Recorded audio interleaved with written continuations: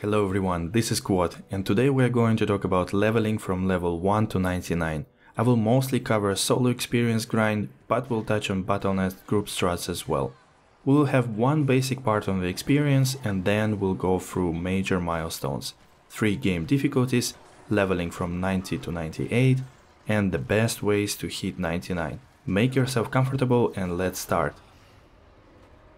In Diablo 2, there is a certain rule behind experience gained. The more level difference between monster and character, the less experience it will provide.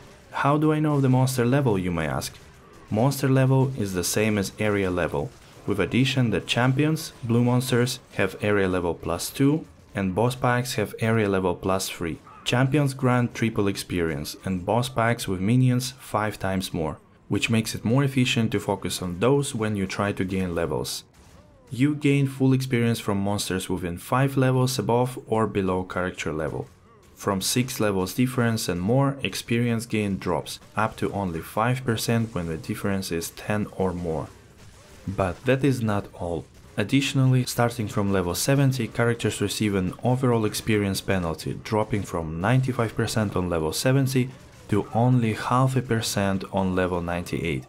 There is an experience loss upon death in Nightmare and Hell difficulties, 5% in Nightmare and 10% in Hell. If you manage to get your body back, this loss is reduced by 75%. Player's X command or having people in a group increase experience from monsters as per chart. And there are 2 items that give bonus to experience, unique small charm Annihilus that ranges from 5 to 10% and unique staff Ondal's Wisdom that grants extra 5%. And lastly, experience shrines provide 50% experience boost. I will post a link to pure Diablo page with all information on experience overall. Alright, let's start with a basic strategy on leveling. At the start, focus on hitting boss packs and champions, and larger groups of monsters if you have decent area of effect skills. By playing through, you will hit level 6 around Underground Passage or Dark Wood. Solo, your best way to hit level 12 is to run Forgotten Tower in the Black Marsh. There are almost always guaranteed boss packs and counters in the end, which will also drop you early runes for your first rune words. In a group, usually you can run Tristram multiple times and will quickly get to level 16 or so. Kill Andariel from level 12 or slightly more. In Act 2, continue playing through, killing champions and uniques mostly. For solo play, you can stop at Far Oasis and farm Beetle Burst until level 18 if it gives you skill advantage, like Sorceress with Teleport or Necromancer with Bone Spear. From here you can go and finish Act 2 already. In a group, you will want to run Tombs in the Canyon of the Magi and hit level 24.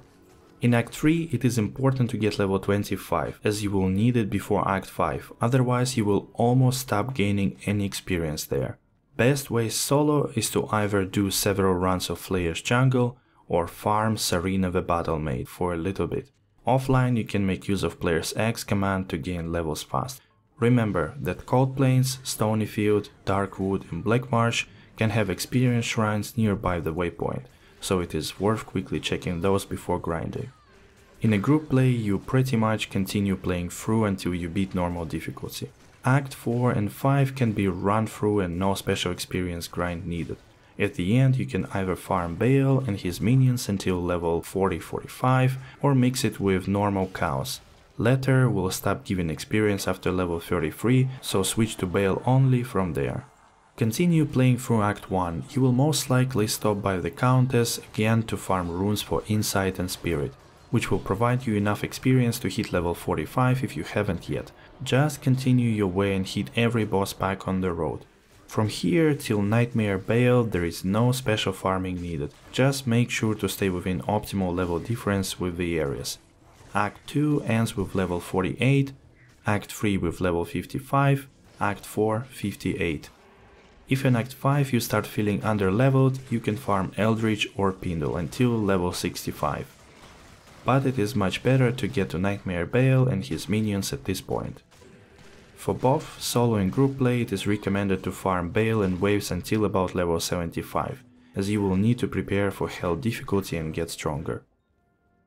In Hell, the strategy is pretty much the same. You are trying to play through the acts until you get to Act 5. Solo, your first stop will be at Eldritch or Pindle, Here you can hit level 85 pretty fast with almost any build.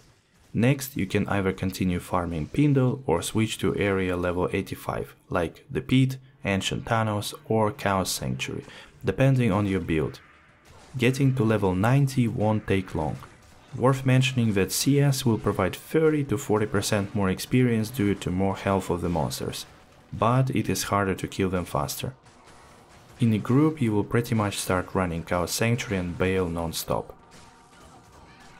If you learned something new so far, I would appreciate a like on this video so that more people can check it out. Thank you.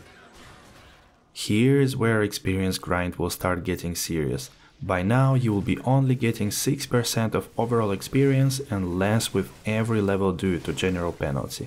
And in addition, monsters from level 85 areas will start granting only portion of experience due to level differences. Champions and uniques will be still fine for 2 more levels. Worth mentioning that at this point there are only 3 monsters in the game that are above level 88. Diablo level 94, Dzharlaks level 95 and Bale level 99. Only these 3 monsters won't have experience penalty due to level difference. Here are several strategies for solo depending on your build and gear, but they can be summarized as players 8 running Bale waves, first without Bale and later with him on players 3. This will work with Javazon, Whirlwind Barb, Sork, Assassin and maybe Necromancer. Players 8 Chaos Sanctuary, 2 seals only, Grand Vizier and Infector of Souls, later all 3 seal bosses with Diablo. This is good for Sork, Paladin or Javazon. Players 8 Pit or Ancient Thanos. Here other builds with mass clear speed will do fine. Multiplayer solo you do the same, but it will be way slower. In a group you continue running Bale and Chaos Sanctuary pretty much. It is important to note that running on players 8 is only efficient if you can do it fast. If your clear speed is compromised by the difficulty, then consider lowering it. Okay, the most interesting part, last level. Not only you are 10 levels higher than any other monster except the 3 bosses, and they also provide you only 5% of the experience. Furthermore, you only receive 0.59% of the total experience you get. Therefore, the only free strategies here are either farming Diablo, Dzharlaks or Bale.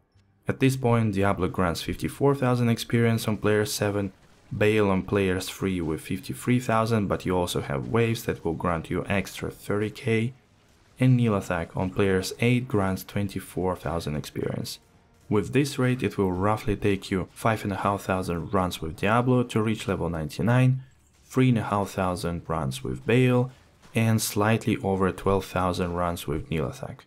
In terms of hours, with the average runtime shown on the screen, it is 110 hours for Diablo, 205 hours for Bale, 101 hour for Dzharlaks.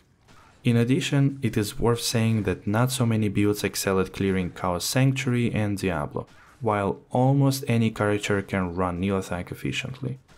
Lastly, you can save your Hell Ancients quest reward that is 40 million XP that is not affected by any penalties, and help yourself with the last 14% of the experience needed to get level 99, which will also save you 15 hours of running Diablo and 14 hours running Dzharlaks.